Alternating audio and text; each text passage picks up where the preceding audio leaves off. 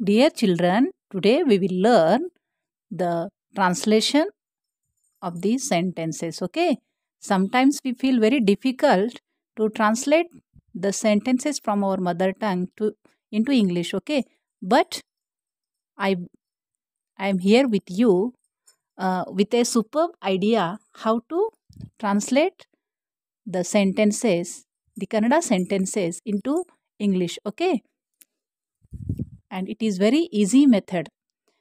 ಇವತ್ತೇ ನಾವು ತಮ್ಮದು ಕನ್ನಡ ವಾಕ್ಯಗಳು ಇಂಗ್ಲೀಷ್ನಲ್ಲಿ ಹೇಗೆ ಟ್ರಾನ್ಸ್ಲೇಷನ್ ಮಾಡೋದು ಅದು ಕಲಿಯೋಣ. ಓಕೆ, ಇದೊಂದು ಅಗದಿ ಸೂಪರ್ ಒಂದು ಐಡಿಯಾ ಐತೆ ನೋಡ್ರಿ. ಇಲ್ಲಿ ಕೆಲವು ಸಲ ಏನು ಮಾಡ್ತೇವ್ರಿ ನಾವು ಕನ್ನಡ ವಾಕ್ಯದಲ್ಲಿ ಶಬ್ದ ಇದ್ದಕ್ಕಿದ್ದಂಗೆ ಟ್ರಾನ್ಸ್ಲೇಟ್ ಮಾಡ್ತೇವೆ.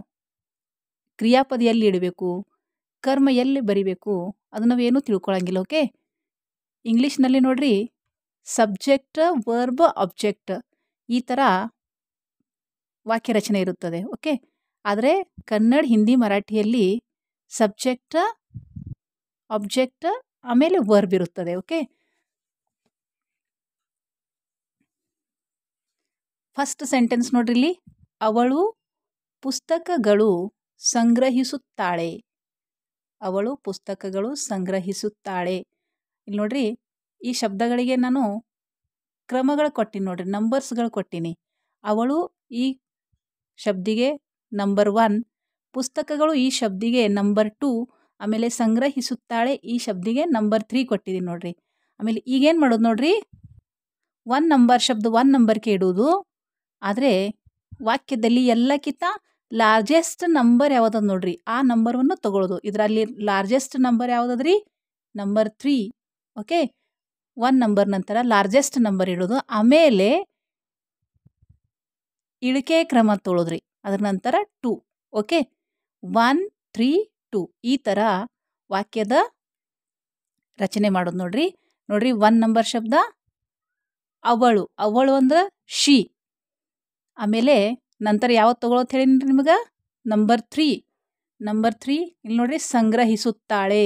ಸಂಗ್ರಹಿಸೋದಕ್ಕೆ ಏನಂತಾರೆ ನೋಡ್ರಿ, ಕಲೆಕ್ಟ್. ಓಕೆ, ಕಲೆಕ್ಟ್ ಅಂದ್ರೆ ಏನ್ರಿ, ಸಂಗ್ರಹಿಸೋದು. ಆದರೆ ಇಲ್ಲಿ ಶಿ ಕಲೆಕ್ಟ್ಸ್, ಎಸ್ ಪ್ರತ್ಯಯ ಹತ್ತೆ ನೋಡ್ರಿ. ಇಲ್ಲಿ ಸಿಂಪಲ್ ಪ್ರೆಸೆಂಟ್ ಟೆನ್ಸ್ ವಾಕ್ಯ ಇರೋದ್ರಿಂದ ಶಿ ಇದು ಸಿಂಗ್ಯುಲರ್ ಐತ್ರಿ, ಥರ್ಡ್ ಪರ್ಸನ್ ಸಿಂಗ್ಯುಲರ್ ಪ್ರೊನೌನ್ ಐತ್ರಿ, ಏಕವಚನಿ ಸರ್ವನಾಮ ಐತ್ರಿ.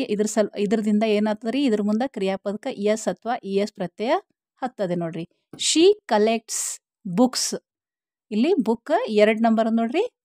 ನಂತರ ನಂಬರ್ 3 ಆಗಾನ ಇಳಿಕೆ ಕ್ರಮ number 2, she collects books. Okay, ಇನ್ನು 2ನೇ ವಾಕ್ಯ ನೋಡ್ರಿ, ಕೇದಾರ್ ಹಾಲು ತರುತ್ತಾನೆ. ಕೇದಾರ ಹಾಲು ತರುತ್ತಾನೆ. ನೋಡ್ರಿ ಕೇದಾರ್ಕ್ ನಂಬರ್ 1 ಕೊಟ್ಟಿದ್ದೀನಿ ನೋಡ್ರಿ, ಹಾಲು ನಂಬರ್ 2, ತರುತ್ತಾನೆ ನಂಬರ್ 3. ಇನ್ನು 1 ನಂಬರ್ ಶಬ್ದ 1 ನಂಬರ್ಗೆ ಇಡುದ್ರಿ. ದ ಲಾರ್ಜೆಸ್ಟ್ ನಂಬರ್ ಎಲ್ಲಕ್ಕಿಂತ ಲಾರ್ಜ್ ನಂಬರ್ ಯಾವುದಾದ್ರಿ, 3 ಅದ್ರಿ. ಅದ ನಂತರ 3 ನಂಬರ್ ವರ್ಡ್ ತೊಗೊಳಿದ್ರೆ ಆಮೇಲೆ ಇಳಿಕೆ ಕ್ರಮ number 2. Okay, 1 3 2. 1 number word is Kedar. 1 number ಶಬ್ದ ಯಾವುದಾದ್ರಿ, ಕೇದಾರ್ ಅದ್ರಿ.